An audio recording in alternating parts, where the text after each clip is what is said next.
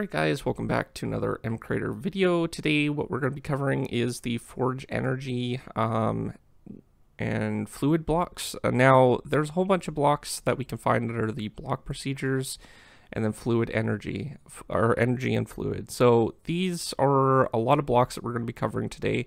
A lot of them, when we get to the fluid part of things, which is mostly down here, it will pretty much be consistent through the energy part. So once you have the idea of what the energy is doing, you'll basically understand how this is working. I'm not too familiar with the fluid. I haven't worked with it as much as I have with energy. And in the future, in the next couple weeks, I'll be explaining how to take this workspace that I have for the cables. I have a whole bunch of cables for this thing. I'll link to that video that I made these cables with. It could use its own updated version, but I'll cover that in a little bit, probably next episode or whatever. But today I want to just cover the blocks so you guys have an understanding of what they do, and then we can kind of start working on to the explaining how the cable system works. Not so much how to set it up, but you can always go into the workspace and go to the cables, and then I'll explain how it works and basically what procedures you need. It's all run from one procedure, the update tick, and then there's the energy part, and then there's the model updater, which is basically it to make sure the blocks all align in properly and stuff like that. But there are some things that you will need to do. I did create a PDF a while ago to explain it, but I could use a rework. So let's go ahead and just start covering this stuff. If I've covered it before, there is a little bit of a difference. There is any direction. From what I understand, this would be for allowing other mods outside of MCreator to have support for this particular thing. So far as I know, you can't actually set the direction of your cables, what it can support and stuff like that, or whatever. That's why I created the cable system that I do have. So you don't really need to worry about it, but I will explain how to use that later if you do come across the chance that you do need it. So for the first two blocks are to test if the block at a certain location can receive or extract energy. So for example, you would use the XYZ and offset the location to test for that block. So a quick example would be, we would just create a if statement and say we wanted to test if the block below can extract energy. So we would basically go ahead and go -1, and then we wanted to test for the direction that the cable can basically go. So basically what we would want to do is we would want to go up, because up would be the face that the cable or the block would be sending energy, so extracting energy. So for example, if you have a block like right here, and then this is your top block and that's your bottom, like we're looking at it from the side, right? Then we would want the top face of this block, the bottom block, to basically receive energy. So that's where this comes in. It would basically be the top here, and then the coordinates is -1 for the block below. Now if you were to set the coordinates for the top, then this would change to down, and it would basically be the polar opposite of the direction that you're going. So east is positive Y, that would actually be west. So for example, we would go here, and that would be east, and then we would make sure that this is west. And same would be for if you wanted it to be west, you would set it to east, and so on. So -Z is actually north, so this would be south. And then if you wanted north, then it would be +Z. So that would be south, this would be north. Okay, so hopefully that makes a little bit of sense. Any direction, you can leave that in if you wanted to, but it might not have the same effect for what you need all the time. So keep that in mind. The other block, this is for basically extracting energy. So basically it will take from. The other one in the list is for receiving energy. So basically if the block at that location can receive it. Now, generally, how Forge Energy works is it will attempt to send energy rather than try to pull energy. So in most cases, you would want to make sure that this would be the one that you would want to use because it's receiving. You're testing if it can receive the energy, not extract it. So in most cases, you'll need this one. All right, so that's that first one, and then we got a couple other blocks down here. So we got the yellow extract 100 energy from block at, and then XYZ from side, and then there's that side thing. I already covered how to use that, so don't need to worry about that if it has storage. So this would be mostly used for removing energy from the current block. It does still kind of play a fact if you do need it, but most of the time you'll be sending energy, which is this block down here, and basically that will allow you to send it to another block at a different location, and then you would basically extract the energy from the current block. So you can also generate energy directly from the block itself. So for example, you don't even need storage technically in it. You can just test for the direction and send it. That would be mostly used for a generator case scenario. So basically, if you're having a generator of some sort, maybe solar panel or something like that, then you would want to passively send the energy whenever there is daylight, obviously. So that would play a role into actually sending it. And then you would not even need the storage. This would basically be more used for a battery scenario when you need to send and receive, or extract. So basically, if you have a battery, you'll have it already in storage, so you'll need to extract that energy after you send it. So for example, what you would do is something like this. If you were creating a battery, and then you would need to extract and also send, because they don't actually tap into the actual energy itself. They don't know how much energy they actually have. For some reason, these aren't linking up. I don't know why. Oh, I think it's all buggy for some reason. I'm not sure why. Yeah, like I can't even move that block. I don't know. It's just like frozen. Okay, we will just reboot that thing. Sometimes I've been noticing some weird bugs with the blocky thing, but I haven't been able to narrow it down. Like, for example, there's like click animation that gets stuck sometimes and stuff like that. I'm not sure what's going on there, but I don't know. All right, so basically you would send the energy and basically extract it, and there it is. It's doing it again. Weird. Yeah, I'm not sure why this is doing it. It seems to break for some reason. All right, not sure how I fixed it, but I think you just have to like save the procedure before it happens. I'm not sure, but it's linking up now, so it's no big issue. I think it might just be the thing from it not being saved. I'm not sure. I'll try playing around with it later. All right, so basically you would send the energy and then extract the amount from the block. Now, if you're sending the energy, you would basically go ahead and set the direction. So for that case that it's going downwards, then you would set the direction, and you would go and say, okay, send energy down below, and then you would extract the same amount of energy from the block. So that's basically it. Now, that's obviously not the entire system. There's other blocks in here that are really important. You can get the energy capacity of the block. So this is really good for if you need to know if there is enough energy in the block or not, in order to run a certain script in such, capacity. So that basically means how much it can fill up to. So in some cases, you might need to test for that. In most cases, though, you probably won't.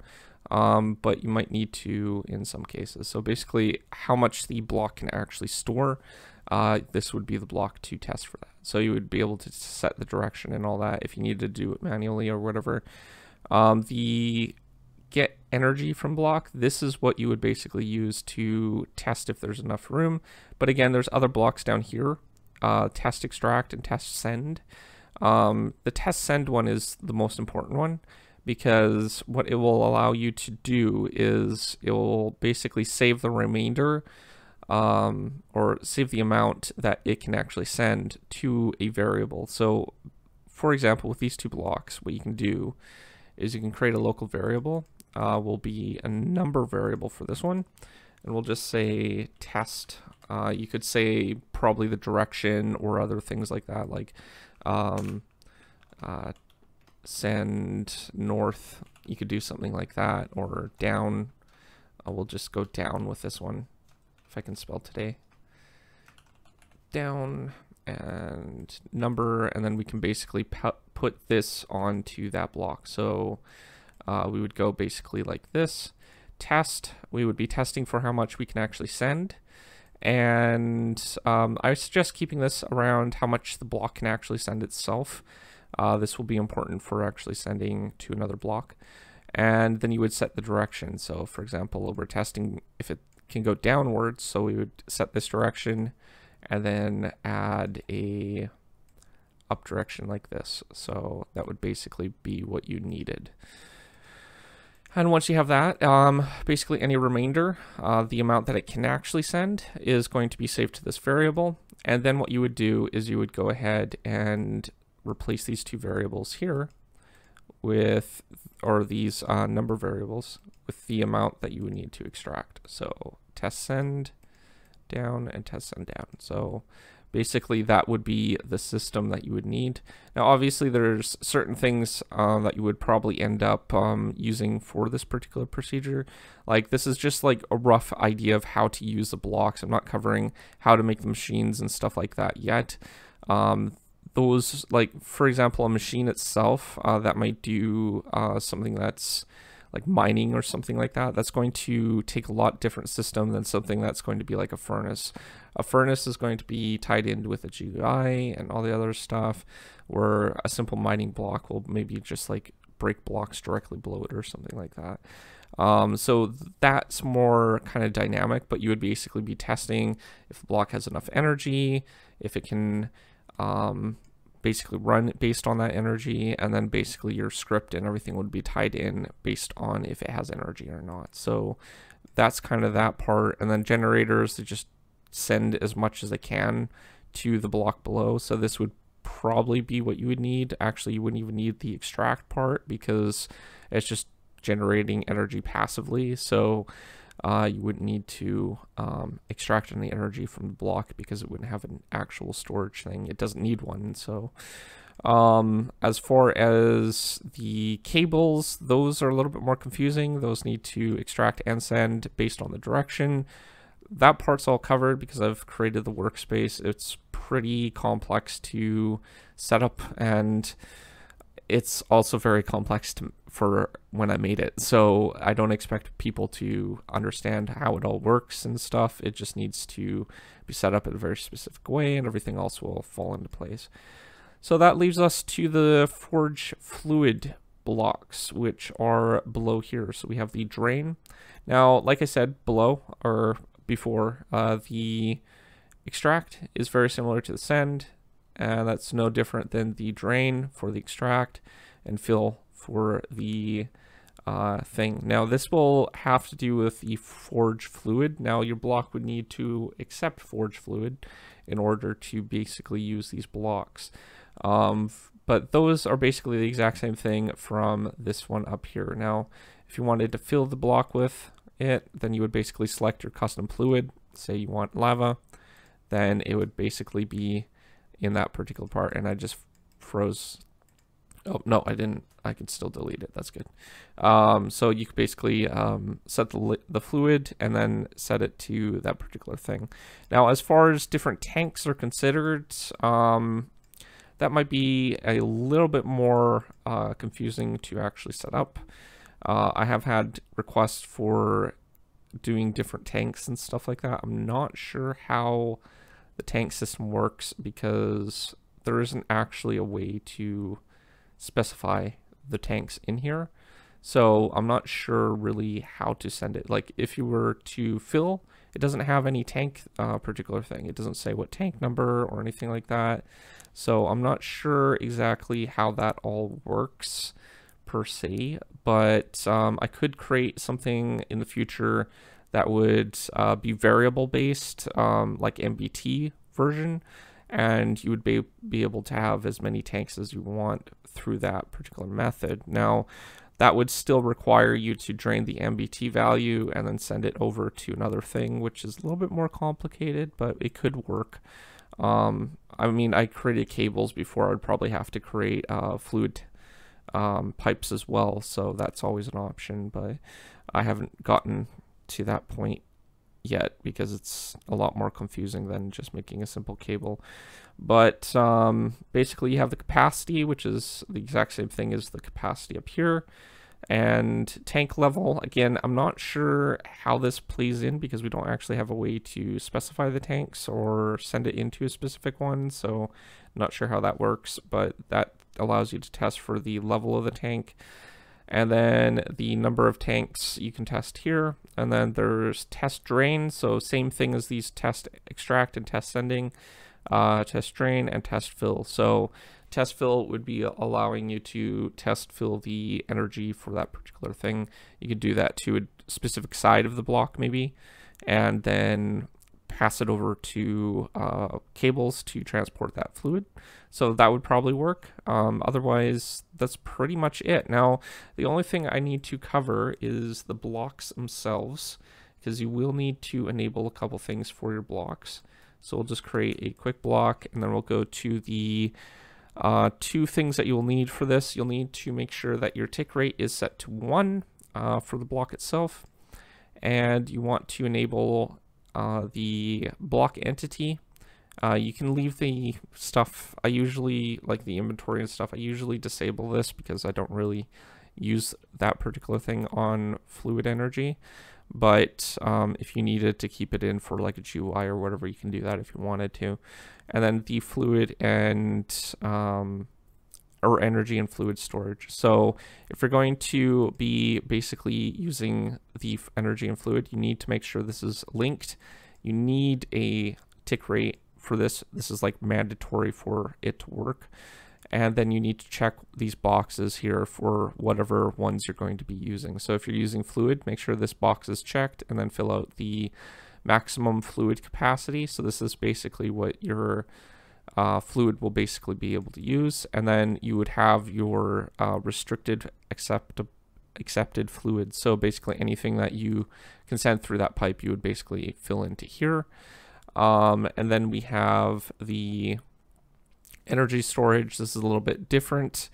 For example, the internal energy, if you wanted it to always have energy when it's first placed down, then what you would do is you basically set how much energy you wanted it to have when it's first placed down here.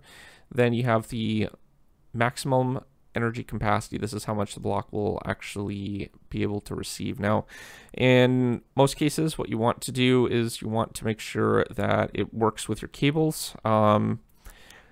Because cables are not supposed to design to have a lot of capacity, you want to make sure that the amount that you're actually sending from your cables and stuff are a reasonable amount. So for example, if your cables are 128, now I have made a modular system so you guys can follow if you wanted to, but then you would want to make sure that the maximum send and maximum receive are 128 as well.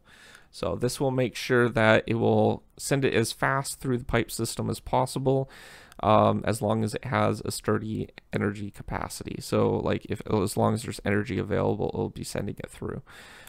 For something like a battery, you probably want something like a higher capacity. So like, I don't know, 1000 or something like that. You can have it as high as you want. Depending on what what you'll need. You probably want to calculate what you want for the time for it to actually fill up. Now the time that it will fill up will be still this time that it will drain. So for example, if your cables are sending 128 a time, then you might want to multiply that by like 20 and then multiply that by like 60, and then you would have like a minute for actual use, depending on how much energy actually needs to be used. So that would allow you to drain like a minute worth of stuff, and then you can always wait for that energy to kick back in and fill up the block. So you might want to do that for your energy capacity for your batteries. That would at least allow you to have a fluent amount of energy in your system, even though it might take a long time to fill up. But any excess that doesn't get used can always fill up as well. So as far as machines, you don't really need a high capacity for them. You can just set it the same as the cables.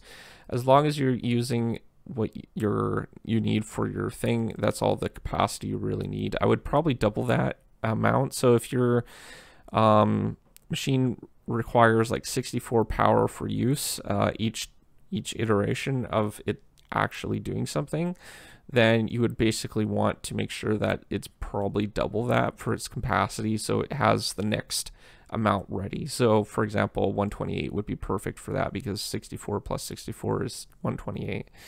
So that would basically be that part. The maximum receive and maximum send is basically just telling the block when you do the test thing, again, the test blocks like this, how much it can actually basically send and stuff like that. So it will basically go, okay, I can send that much, and then it will basically go and it will send only that amount. So hopefully that makes sense. Most of your stuff will be on a tick update for the most part. You might need to set some variables to when the block is added for MBT and stuff like that. Other than that, everything should be run through your tick update for the most part, because everything should be automated, so you don't really need anything particular for everything else. So just make sure that you create a tick update and run all your script through here. Hopefully that covers all the blocks at the moment. It's been informative and stuff like that. Maybe consider subscribing. We'll cover the cables next episode and how they work and how to set them up. And then I will basically move on to some different types of machines, like machines, generators, and we'll throw in a battery system as well. So then you guys have the basic understanding how all that works. Outside of that, if you're new to my channel, don't forget to subscribe, comment down below, rate the video, and I will see you guys next time. Thanks for watching. Peace out.